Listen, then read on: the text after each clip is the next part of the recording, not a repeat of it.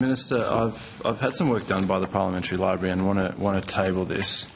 And given that per capita investment in the CSIRO is now less than half of what it was in the 1980s and has fallen by 87.5% as a percentage of GDP, how can Australians have confidence that the organisation is properly resourced to meet national science challenges when we're hearing about these sorts of layoffs, challenges with facilities and declining funding?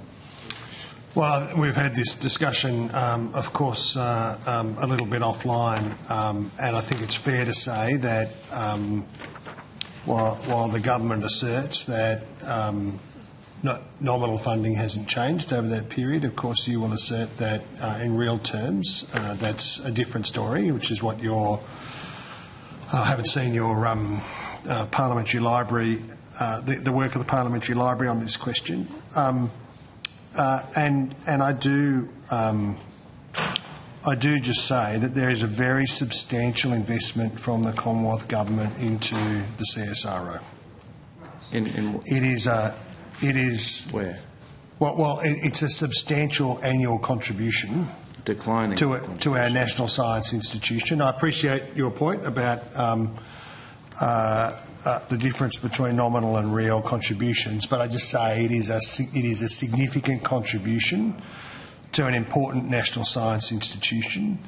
I expect the management of the CSIRO to work with the staff of the CSIRO to make sure that the organisation is on a sustainable budget footing, and that work is going on. Officials have described some of that to you. They'll be very happy to answer further questions. I also want to make sure, as the Minister responsible for science in the Commonwealth Government, that the CSIRO is continuing to evolve its approach to making sure that its programs of effort are in line with the national science priorities of the country and what the country needs in order to solve the big national challenges in front of us.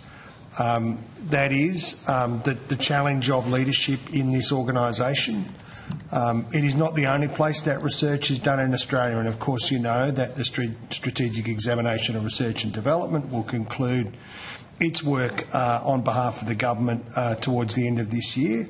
I'm watching closely and working closely with the leadership of the CSIRO on their work, watching closely and working closely with the leadership of the Research and Development Review and looking forward to making sure that we've got not just a national science institution that is budget sustainable and directed in the right way, but also that we've got a national research and development capability, public and private, state and Commonwealth, that serves the country's interests well.